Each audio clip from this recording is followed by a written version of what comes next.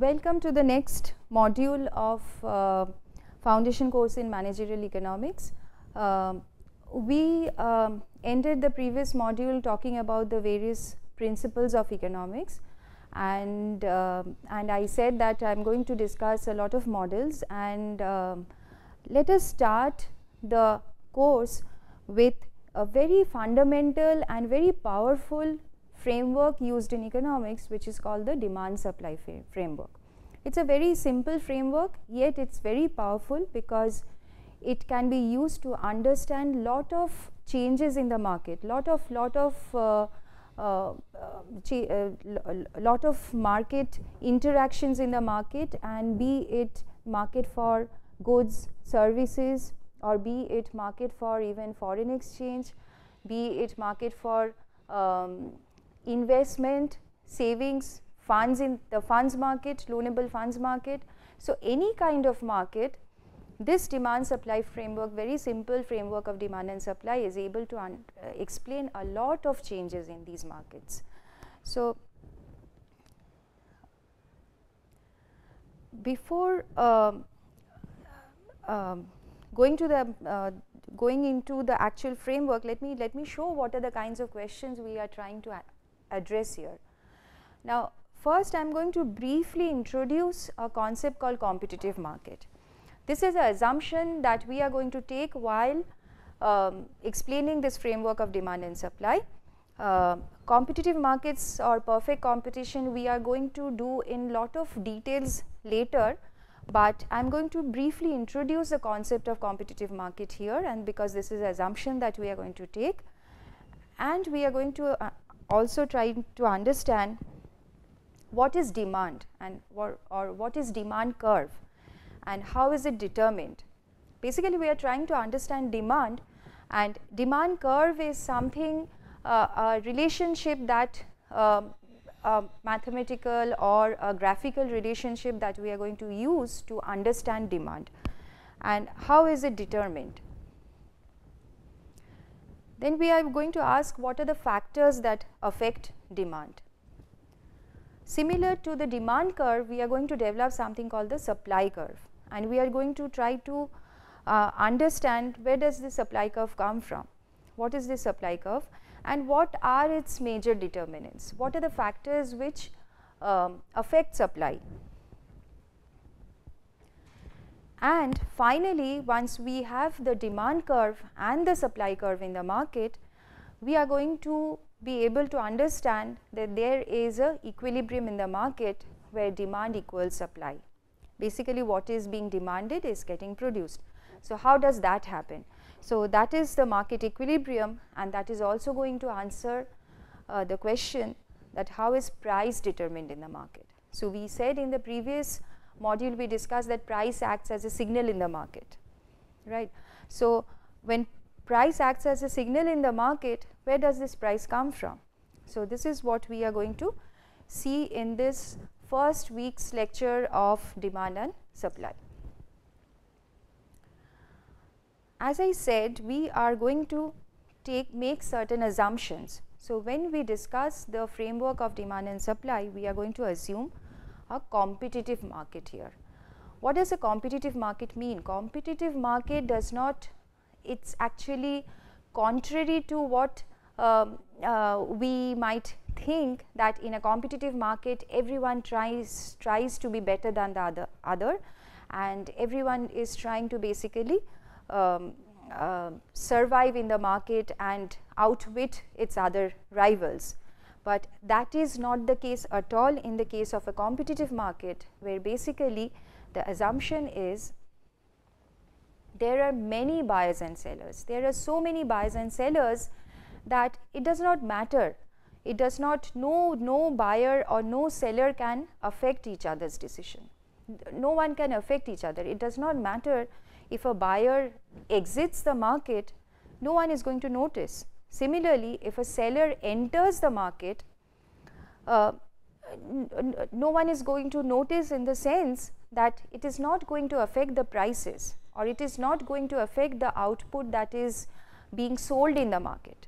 So buyers, there are there are infinite numbers of, if not infinite, a very large number of buyers and sellers, and so no single buyer or no single seller is important in the market in any way.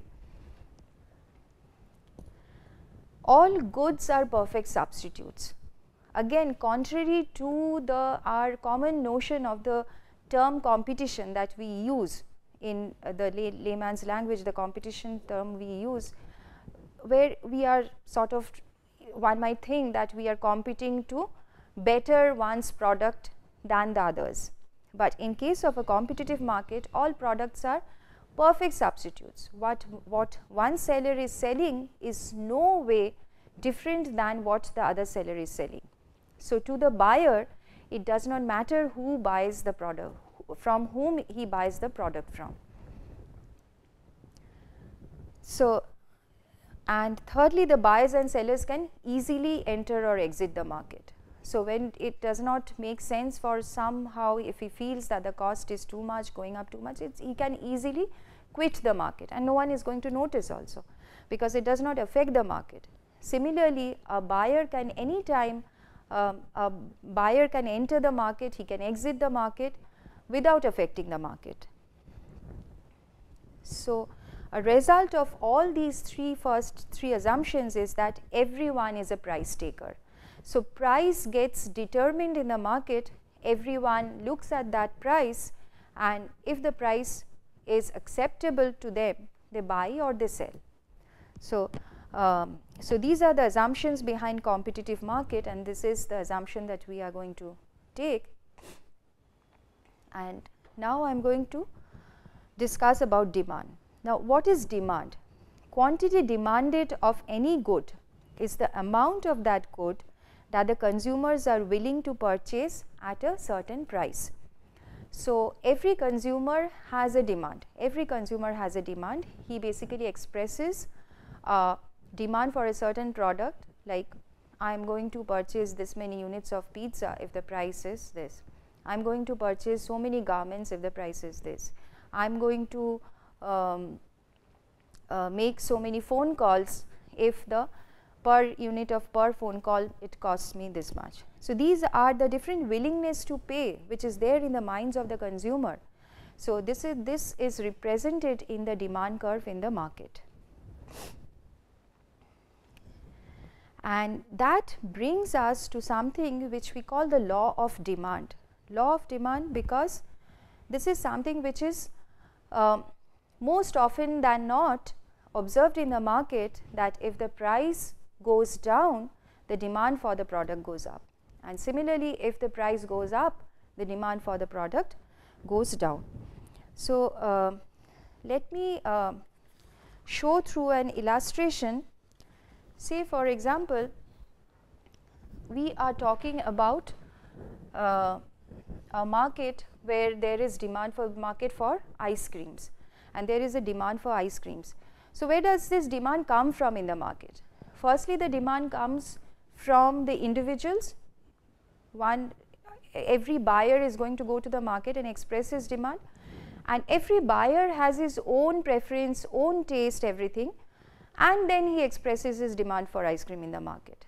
So at a certain price, what I am going to demand would not be the same as, or may not be the same as the amount that someone else is going to demand. And before actually deriving the demand curve, let me show where does this demand come from. Say for example, how many units of ice cream I would like to buy. That demand function, if I write it as a demand function, say for example the demand for ice creams would be function of certain variables. That means my decision to buy the ice cream is dependent on lot of things. Firstly, the price of the ice cream. Second, what?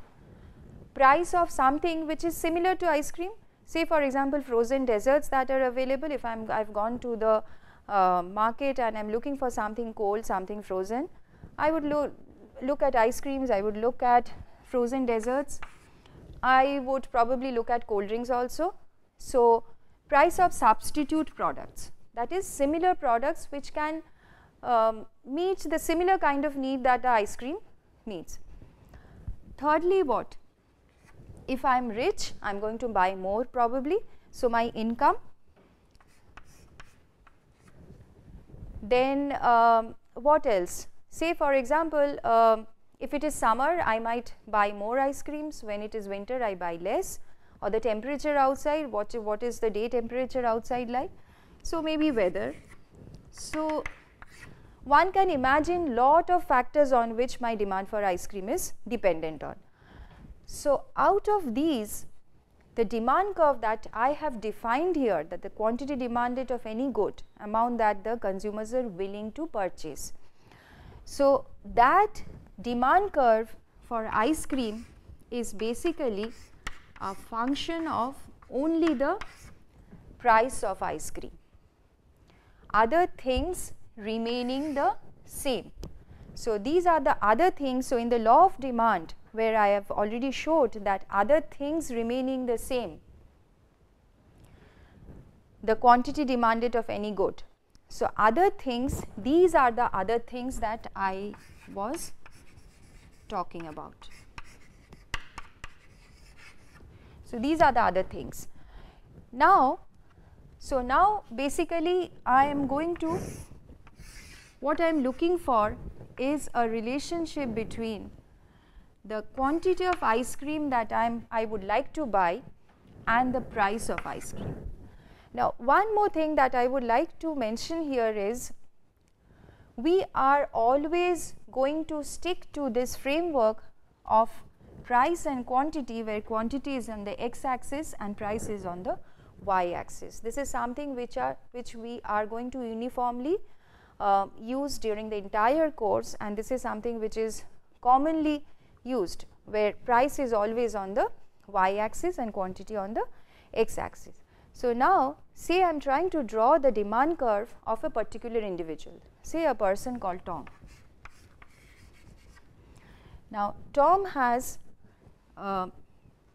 say the ice cream could be of various prices, 10, 20, 30, 40, 50, 60, and there are various quantities. Now, Tom knows that he decides that I am going to buy say 1, 2, 3, 4, 5, 6, 7. So, I am going to buy 7 units of ice cream if the price is 10 rupees. I am going to buy 6 units of ice cream if it is 20. I am going to buy 30 units if it is I am going to buy 5 units if it is 30 rupees, and this is how he follows the law of demand, and this is how he expresses his demand in the market. So, this is his demand curve for ice cream. Similarly, there could be another person, say Jane, who is not so much fond of ice cream as Tom, and she is basically, she also expresses her demand for ice cream, and when the price is 10 rupees, she purchases, see, she purchases 5 units of ice cream. When the price goes up, even less, when it goes up, even less, and this is her demand curve. So, each individual comes to the market with their demand curve, and all the demand that aggregates in the market, and we get something called the market demand curve. So, how is the market demand curve arrived at? So, basically market demand curve, say market demand curve is going to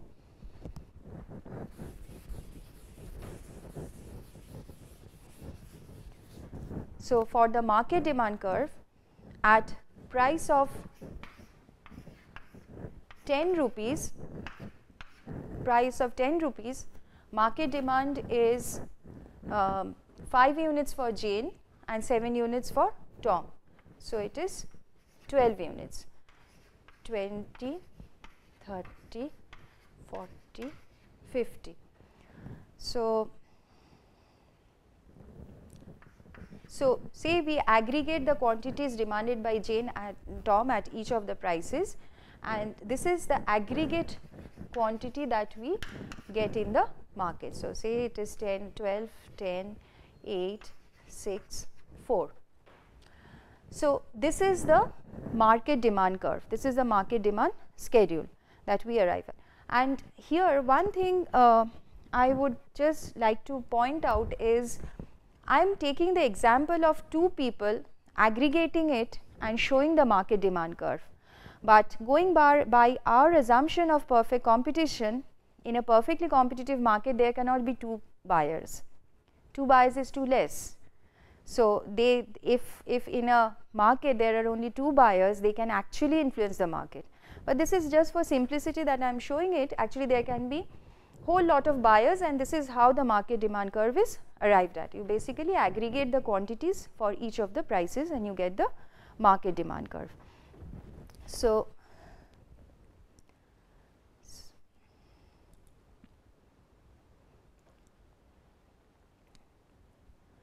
this was the law of demand, and in the next module I am going to talk about the different determinants of demand. So this was the okay, I have cleaned the board now, but I showed the different other variables which affect demand, and we are going to see how changes in those variables basically affect the demand schedule. So this is what we are going to do in the next module. Thank you.